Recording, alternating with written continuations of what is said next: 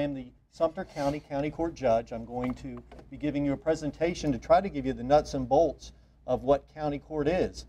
Just so you know a little bit about me, I have been the county judge here in Sumter County since last May 2016. I was appointed at that time when Judge Thomas Skidmore retired.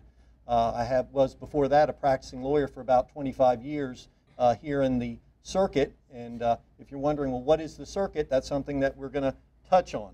You're also going to, not only is this the inaugural summit meeting, this is also the first time I've ever done a PowerPoint presentation. So do bear with me. Most of my experience was as a trial lawyer, both as a prosecutor and defending citizens. And with that, I really was always scared of the computer because inevitably, kind of like I thought of it as like a NASA space mission, something would go wrong, and so I wanted to have everything printed out. I'd have photographs printed out, so inevitably when the computer stopped working, or I would have my copies to hand out. So that being said, let's see where we get. What is county court?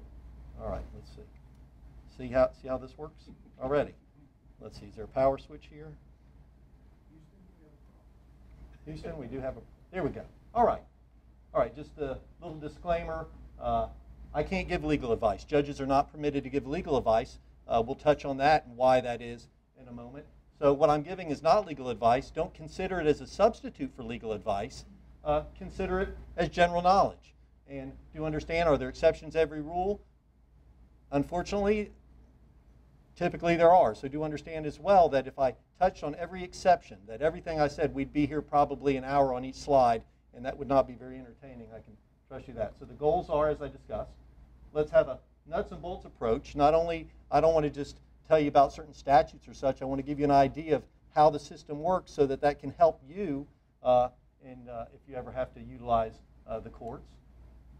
Number two, give you information that can try to make the courts be open and accessible to you, because that is one of the things that courts are supposed to be, accessible to the people. And I do believe that, and I do want to try to see if we can accomplish that goal. And to do that, I'm going to try to keep it interesting to promote learning. I wanted to give a test, but they told me I couldn't give a test. So that being said, I've got to try to entertain you folks. And that's one of the things I want to comment about, is that the court system is not meant to be entertaining. And so what you see here today is not what you would see in court. But once again, I'm not trying to put you to sleep. I'm trying to keep you folks awake. So once again, here's a good example of not open and accessible. And who can tell me what this is from? Anybody have any idea? Wizard of Oz, of course. Anybody, you know, as a small child, we all, at least I remember seeing this and it being ingrained in my mind. I did ask my assistant, I said, what is this from? And she said, I think that's from Ghostbusters. And she wanted to argue with me. And she said, that looks like the thing in Ghostbusters. I said, it's not Ghostbusters. But if you remember the Wizard of Oz, remember, he did such a bad job. Not only when they banged on the door, he wouldn't open the door. He didn't want to give them a hearing. He didn't want to talk to them. And then when he finally did open it up, there was a lot of shouting, yelling, smoke, and fire. Certainly not the way we want our court system to be. But one of the things, you know, we need to understand is, once again, folks who have never been to court may have this perception. So let me ask you folks, what do you folks think about when you think about court? Any of these come to mind? All right. I think about Matlock. He would always break the rule of when you're he'd go from asking questions to testifying. He'd say, well, when I was out at your house, I looked through the window and I saw something, which is something that you really can't do. But did anybody think of pickleball court? See, you could be out playing pickleball, but you're here with me instead. But that is probably the most popular court in Sumter County. All right, and what you really probably thought about was this. Did anybody think about this? No? Nobody thought about Judge Judy? Donna Miller, all right. So, you know, it's one of those things that this is many people's perception of what a judge is and what a judge does. All right. And probably none of you thought about this. All right? Okay, so do remember that what's on TV, as we all know, even reality TV is TV, and what reality is may be something very different. Your Honor, we find these proceedings to be much less interesting than what we see on TV. And, you know, this is funny because it's really true, you know, as far as like we talked about with a space mission or an airplane, if everything goes really perfect, that really wouldn't be an interesting show. What makes it interesting is when the plane starts crashing or something seems to go wrong. So once again, you know, TV is designed to entertain. I keep on using the word TV. It really should probably be social media the way, you know, who watches TV anymore? Remember, purposes of TV is to entertain. What is the purpose of court? The purpose of court is to administer justice, resolve disputes, make decisions while treating all participants in the courtroom with respect. Purpose of court is not to be entertaining. And, you know, once again, that is something to be clear with.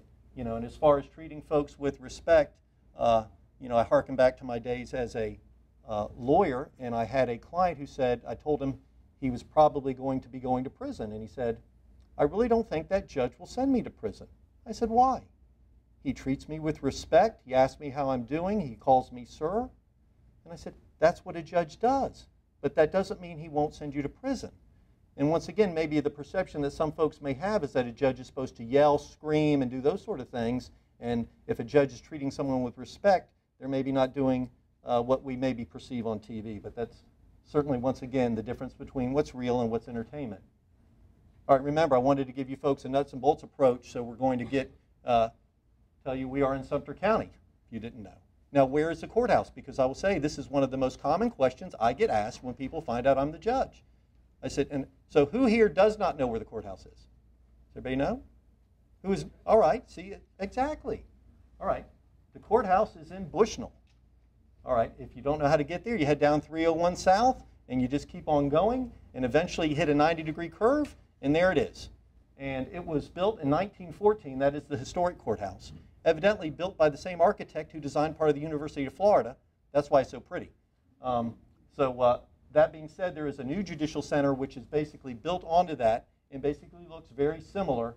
So if you were going to go down there, that would not be the door you would go in. It would actually be on the side, and you would go through. And once again, if you go to the courthouse, do expect.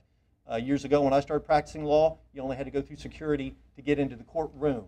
At some point, they decided the whole courthouse needed to be secured, and I understand that. So do be prepared to go through metal detectors and such when you go into the courthouse for really any purpose. All right, and you'll think this is funny, but helpful hint. It's not Sumter County, South Carolina. In this day of the internet, when you Google Sumter County Clerk of Court, Sumter County Sheriff's Office, Sumter County, you'll come up with South Carolina. I did it myself as a practicing lawyer, and I looked down and say, that's not the clerk of court. I actually, as a judge, received phone calls about why orders hadn't been signed, and then turned out they had sent the orders to South Carolina. So that being said, do remember that when you're Googling things, make sure you're looking at Sumter County, Florida, not Sumter County, South Carolina. That's so I always put the word Florida in. All right. Let's talk about the structure of the court. This gentleman here in the front was asking me about circuits and districts, and it's a very common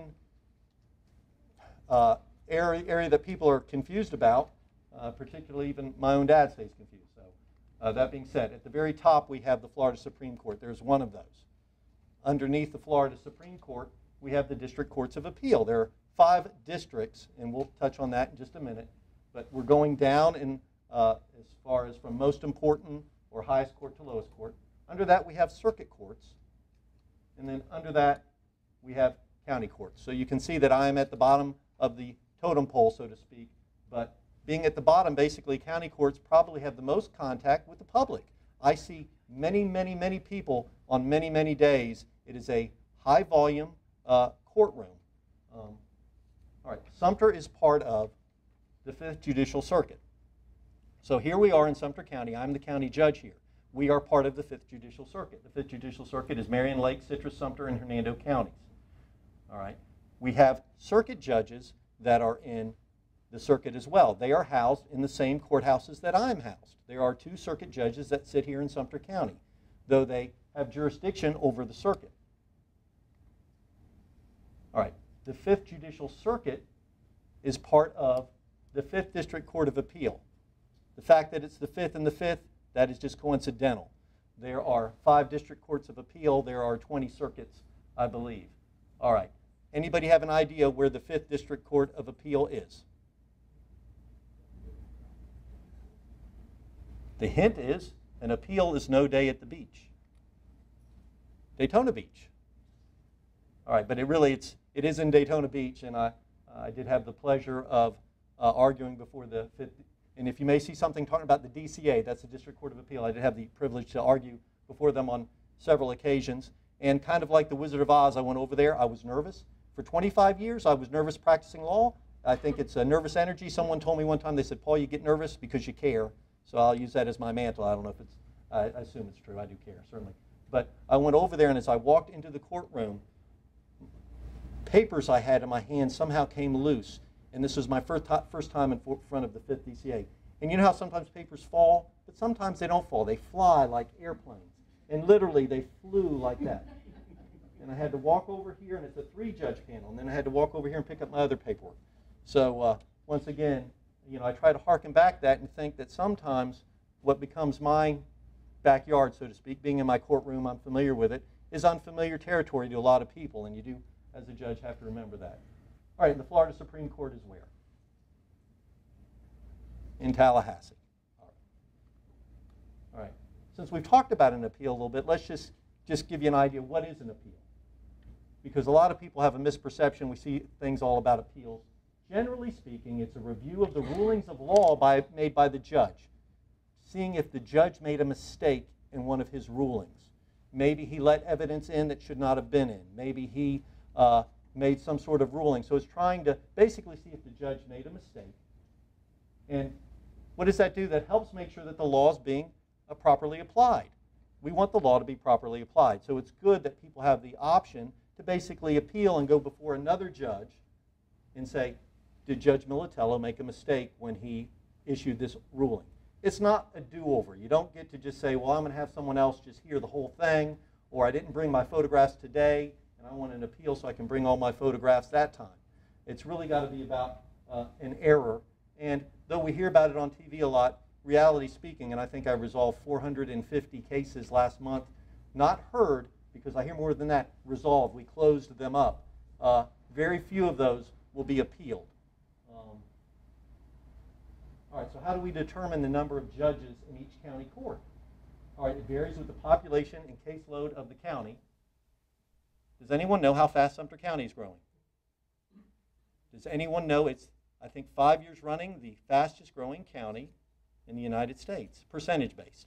I think it's grown 25% in so many years. And I kept stepping on the scale, seeing if I was growing 25%, but I don't think that's related. But how many judges do we have? Marion has 4 county judges. Now, this is not circuit judges. Lake has 3. Hernando has 2. Citrus has 1. And Sumter has 1. I'm not sure. I think in Orange County, I think they have about 18 county judges.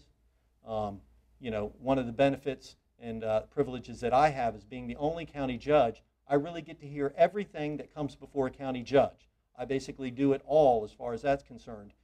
When I'd go to other conferences, literally talk to a judge in Miami who all he does is first appearance hearings, and he sits in front of a TV and hooks up to 3 different jails every morning, or basically all day, and does first appearances. And talked to a gentleman who was a judge in Orlando. He said, I don't ever go to the courthouse, I just go to the jail. That's how busy they are. So I'm lucky to be able to get to do basically all of it. All right, what are the requirements to be a county judge? I have to be an elector of the county, which means I have to be registered to vote here, which means I have to live here. I practiced law in this circuit for 25 years, but I was actually a resident of Marion County. So I did move to Sumter County, rented a house in the Villages for about 9 months, right over here close to Rohan, right here. Did come over and look at the pickleball courts with my tennis racket and look at them and wonder what they were for a while. But so that being said, you also have to be a member of the Florida Bar for 5 years, which means you have to be licensed to practice law. And county judges do serve 6-year terms here in Florida. All right, what kind of cases do I hear in county court? What is my jurisdiction? Civil traffic offenses, traffic court. Do we have a lot of traffic court in Sumter County? Yes, we do. We have both I-75 and the Turnpike. I don't know if there's another county that has both of those, but so there are certain days in court where I will have probably 15 Florida Highway Patrol and 15 sheriff's deputies.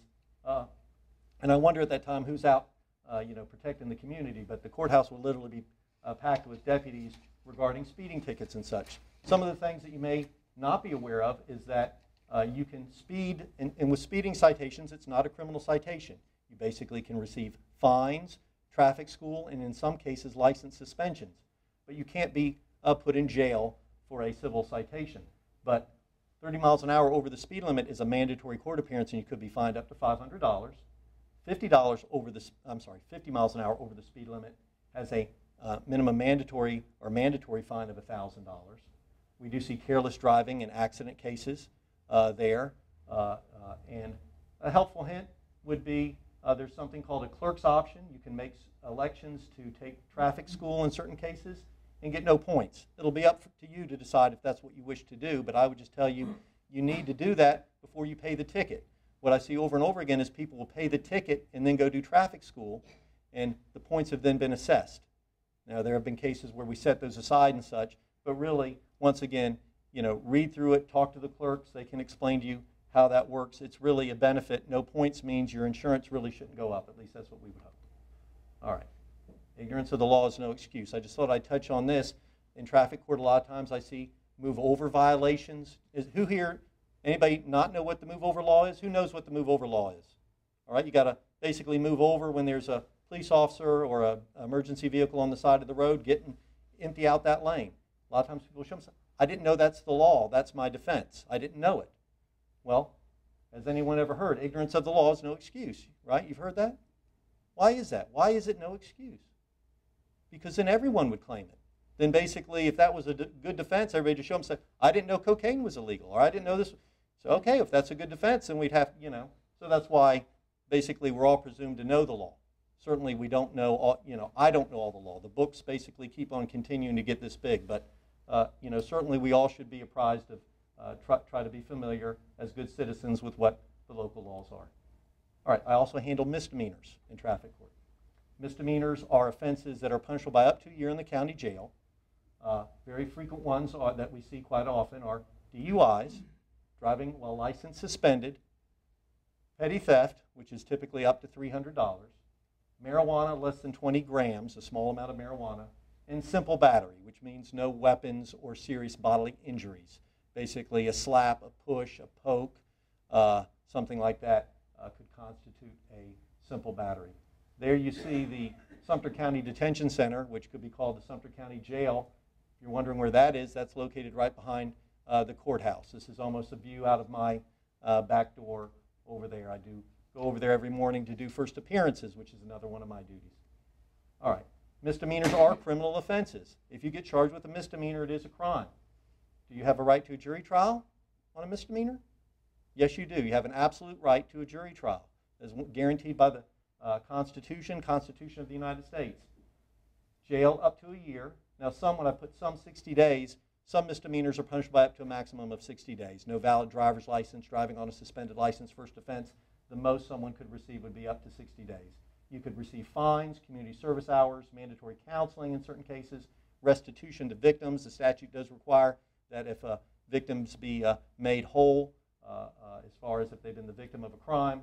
And in Sumter County, we have somewhat of a unique Sumter County weekend work detail. You may see that at some point if you're driving down 301 or such.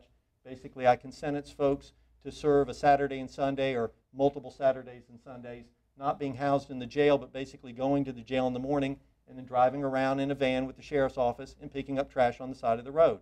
So not only is it basically a punishment, it helps the community, and it also helps people who are working perhaps not be in jail during the week when they lose their jobs.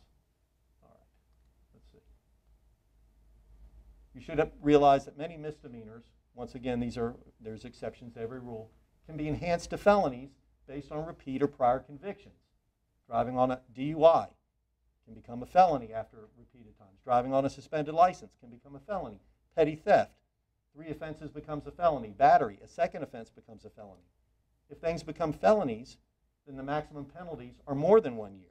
Probably up to 5 years would be the lowest level of felonies, punished by up to 5 years in the state penitentiary. Misdemeanors, people spend time in the county jail typically. Felonies, people go to the state penitentiary. Felonies are outside the jurisdiction of county court. They would be heard in circuit court. So I would not be handling those matters typically. All right, small claims. Small claims is sometimes called the people's court. We have monetary disputes. We see breaches of contract, credit card debts, medical debts, Disputes less than $5,000. Small claims procedure. Small claims is designed, once again, to be the people's court. The amounts in controversy a lot of times are so little that it probably or may not be cost effective to hire an attorney. So basically, in small claims, you can go to the clerk's office and they will assist you, not giving legal advice, but assist you in the filing protocols to file it and to serve the other side, and a court date would be set. These are all things that in a typical civil case you would have to figure out yourself, but we basically will set a court date. Just so you understand, when you first come to pretrial in small claims, we'll try to see if we can mediate the case and settle it. If we can't settle it, we'll set it for a trial date pretty quickly, typically about 30 days.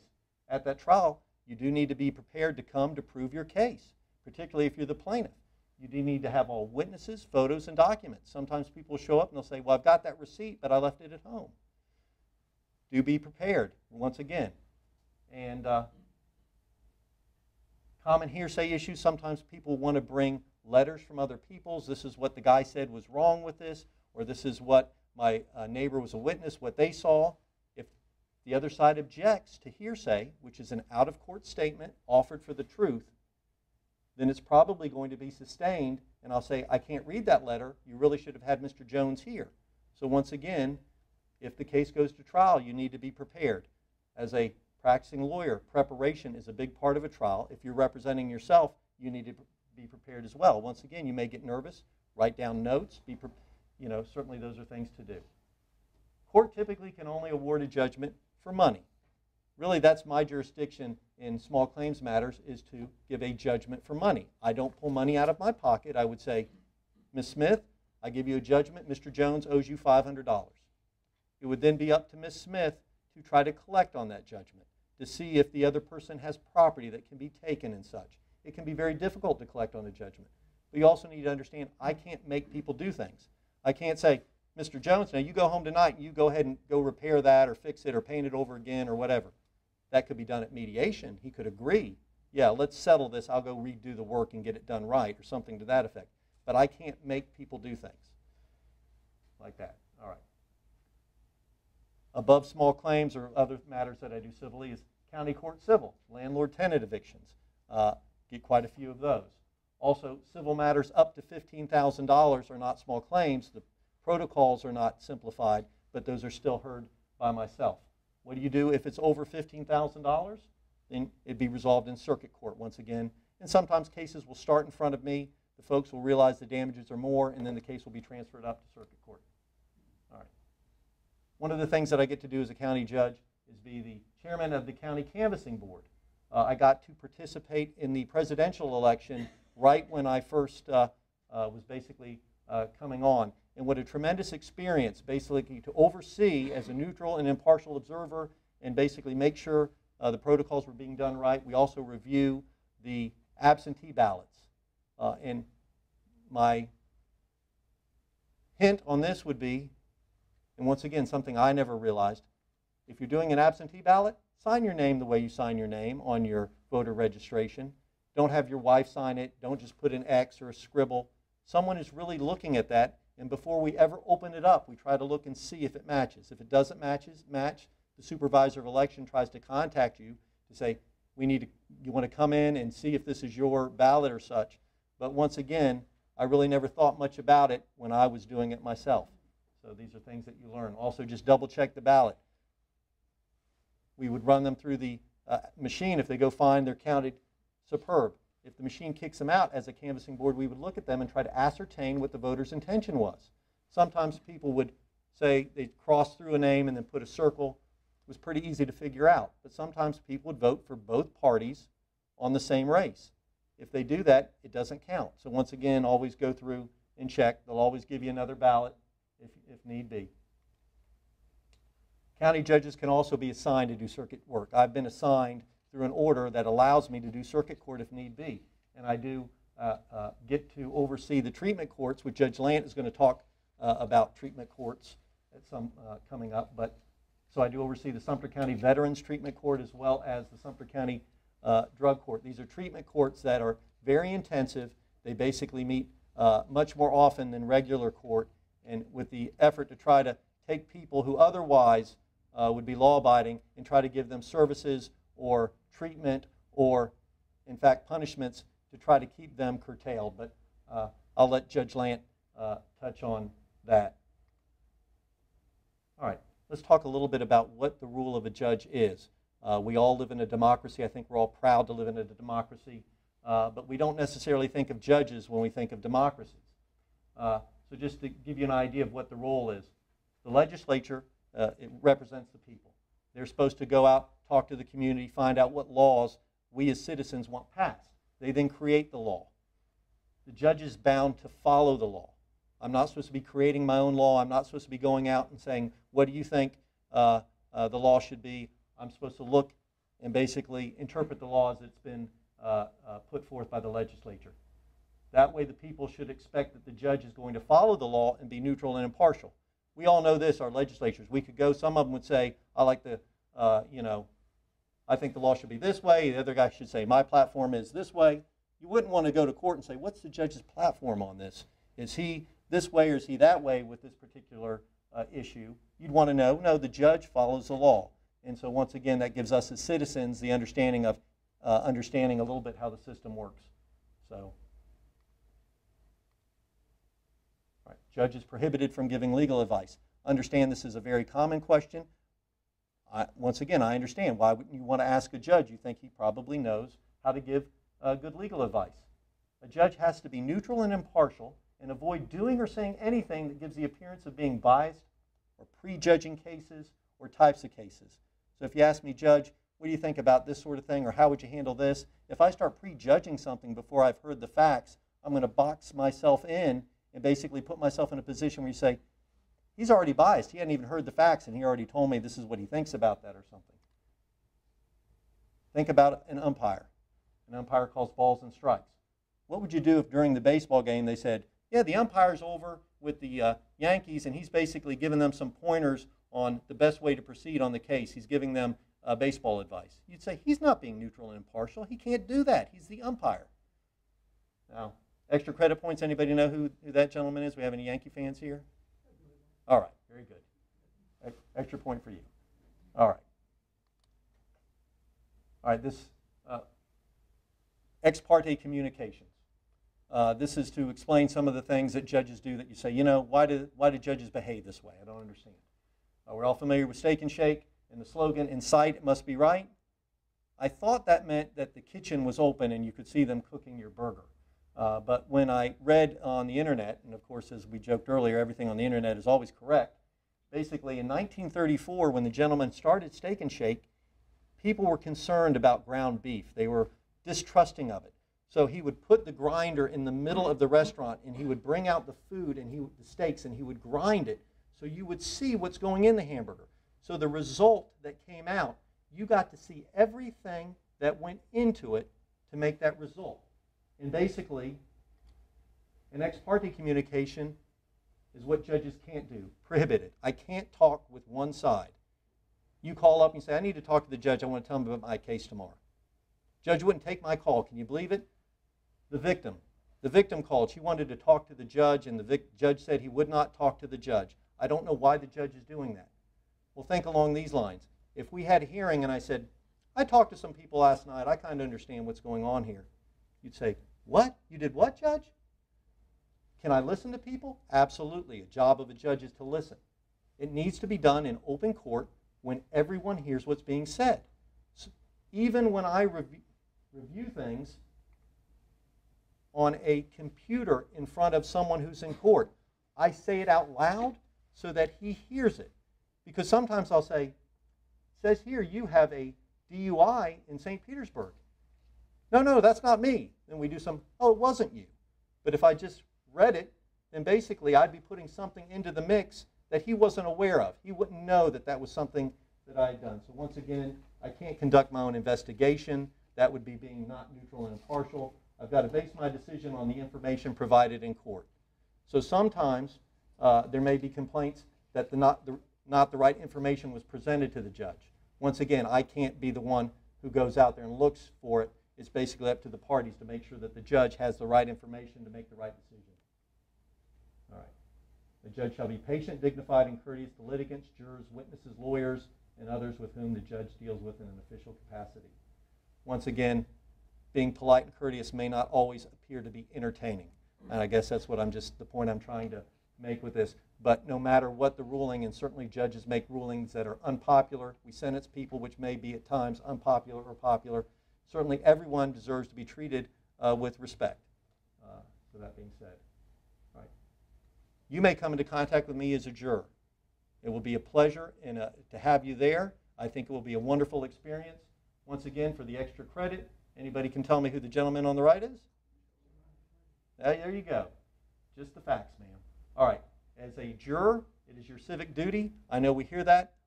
More than ever as a judge, I find that to be true. It is almost like being drafted, and I'm not trying to make light of the military. It doesn't compare to being in the military. But you are being asked to basically take part of your life, part of time, it may be just a week, and basically come to the courthouse, whether or not you really wanted to or not, and do your civic duty, a duty that really can't be done without you. I know sometimes they say, well, just go ahead and do it without me.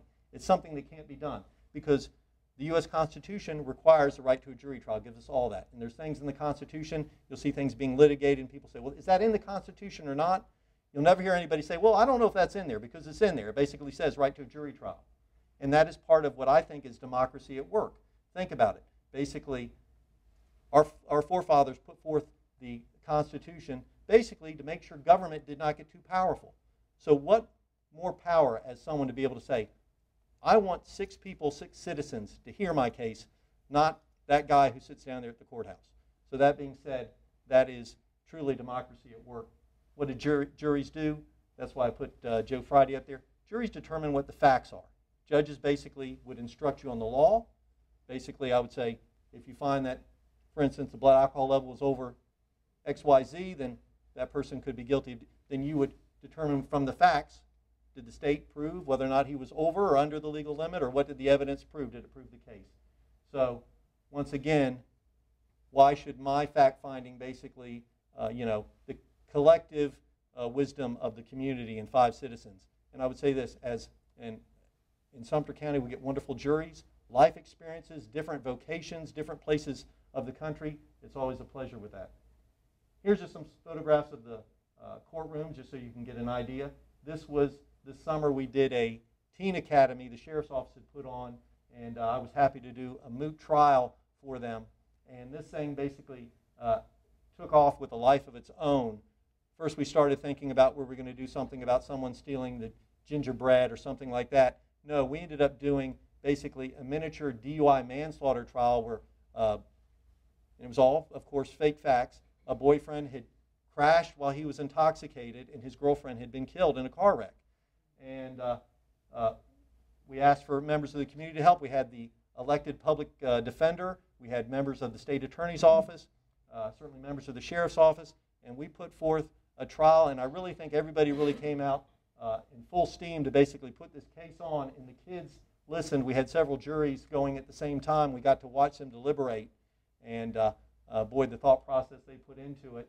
And if you look in the bottom right, we had 2 young men who were acting as bailiffs, and after the guilty verdict came back, they said, can we approach the bench? And they came up to me, and I said, yeah, and he said, can I put the handcuffs on him? So I said, yes, okay, go ahead. So the gentleman who was the defendant was an investigator at the public defender's office. He was a good sport, and he let the handcuffs be put on him, and they took him back in the holding cell, and then we let him out. But so that was a really good experience. If you're always know the courthouse is open. It is open to the public. The courtrooms are open to the public.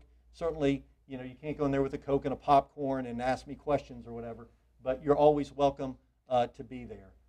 So I get asked that question, can we come down and look? You can always call the clerk's office and ask them what's going on. Things have trials sometimes go away. People will settle their cases right before certain trials, but you're always welcome to be down there. And this is just, once again, getting back to this issue. If you do come down, how many times would we want the guy in the airplane to check the gas gauge before he flies? 2, 3, maybe have another guy look at it too or something, right? That may not be entertaining. I'm sure if we looked at the pilot flying a successful flight over and over again, we'd say, okay, now he's going to check the gas again. One of the things, if you come down and see, you'll see me, every person who enters a plea before me, I will say, do you understand, sir, that or ma'am, that you're giving up your right to a jury trial? It's more complicated than that. It'll take me about 4 minutes to go through all the questions I need to ask. Once again, to make sure that we're doing it right, because we don't want to hear later on that I didn't understand that I didn't have a right to a jury trial.